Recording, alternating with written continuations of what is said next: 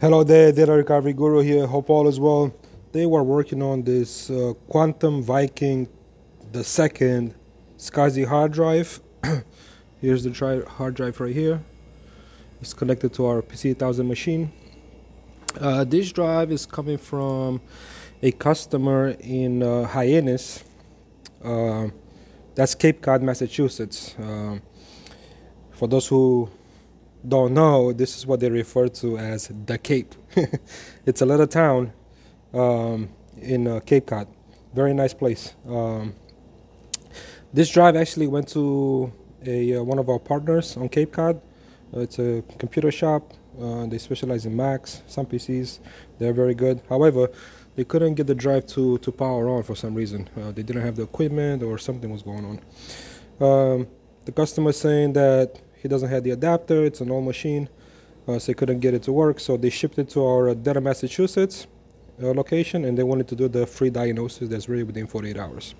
So here we are after Memorial Day. The drive came in. We powered on.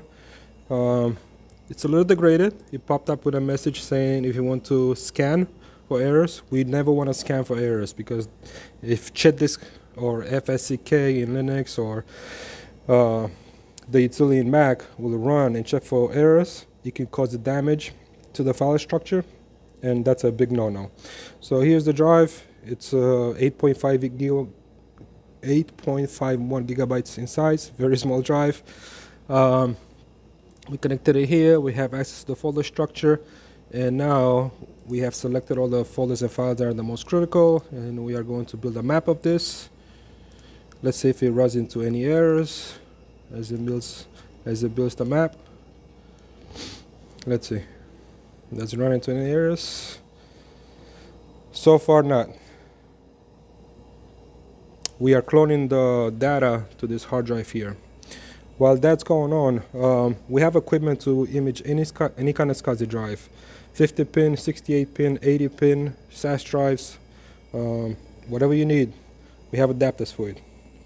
Here's the one for the 80 pin. Here's the 68 pin. Here's the SAS.